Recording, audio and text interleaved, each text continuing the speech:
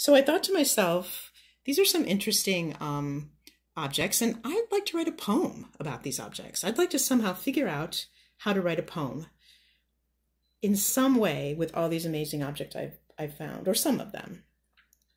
So how would I start doing that? I thought I would share with you how I might start doing that. So here I go. I think the first thing I would do is go over to my nice, beautiful plain paper, and I would just tell myself I'm writing a poem at the top. That would just help me. I don't know, that helps me. But then the first thing I would do is I would try to find connections between all these objects, because this is one poem that's going to include a lot of things, but somehow has to make sense altogether. So I guess I would ask myself, what are the connections? That would be the very first thing I would think of. And so if I go back and think about all my objects, how are they connected? Are they connected in the way they look? Are they connected in the way they make me feel?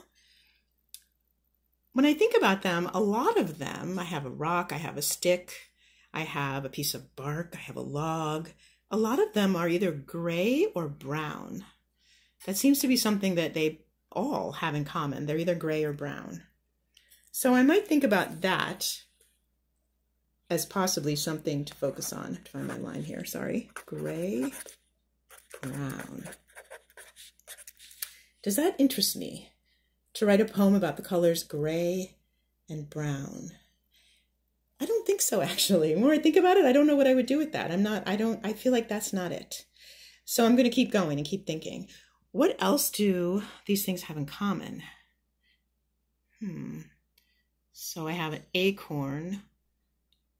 Whoa, I have a lot of acorns here.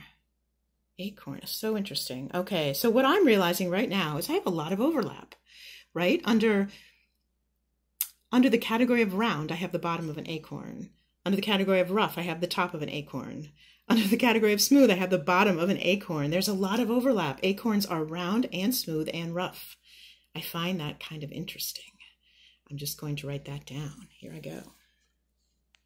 So, overlap. Acorns.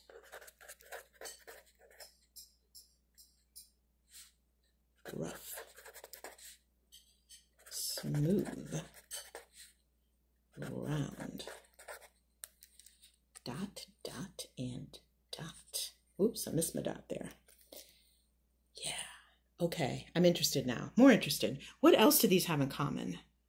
The other thing that I'm starting to notice is many of them come from trees, right? So acorns are the start of a tree, of an oak tree. Sticks come from trees. Bark comes from trees. Hollow log is an old tree. A leaf comes from a tree. The Y-shaped stick came from a tree. Wow. Okay. We have trees in common here. I'm just going to jot that down. What's interesting to me about that is that a lot of these are the different times of the life of a tree, right? The acorn, the stick, the hollow log. They're all trees, but a different time in that tree's life. Wow, okay, that interests me. That feels like maybe there's a poem in that. If I could somehow follow a tree through its life a little bit, that seems and feels like a poem. And I feel like where I would have to start would be with this hollow log, because that was the most interesting thing to me of all here. The hollow log near Johnson's Pond. And I have to say, I think that might be my first line. I'm just going to write that down.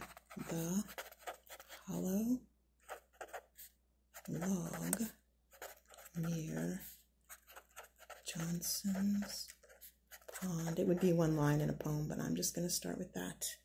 The hollow log near Johnson's Pond. And I'm going to think more about that because I think that could make an interesting poem. So that's what I would do. I'm going to stop there because I need to go work on my poem right now. And I would love for you to go off and write a poem about your glorious words of the glorious things that you found and see if you can find connections. You might have really different connections. Give yourself a chance to look for connections. And maybe it won't be the first thing you think of. but see if you can find the connections and make a poem out of your wonderful objects. I cannot wait to read them. Thanks. Thanks for listening. Bye.